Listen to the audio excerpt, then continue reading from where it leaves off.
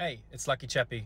Today, Apex has released a new client patch. They're going to do one in the morning and one in the afternoon. So starting with the bug fixes, they've fixed an error that was preventing players from logging in. They've also, arenas matches will now end if there are no players left on the enemy team. Arenas should now track time survived more consistently. Arenas should no longer display the Apex Legends screen transition with incorrect textures sometimes.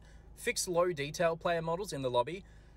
Valkyrie's passive no longer highlights players that are not alive and or in spectator mode. Bloodhound will no longer be able to see tracking markers for Valkyrie while she's using her jetpack.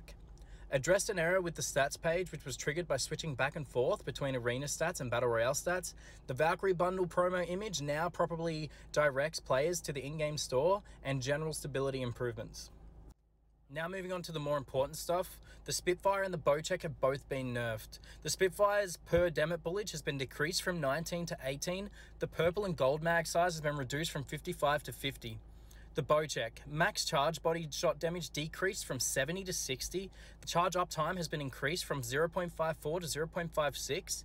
Deadeye's tempo charge up time increased from 0.32 to 0.38, and the stack size has been decreased from 16 to 14, and the inventory slot count decreased from 48 to 28.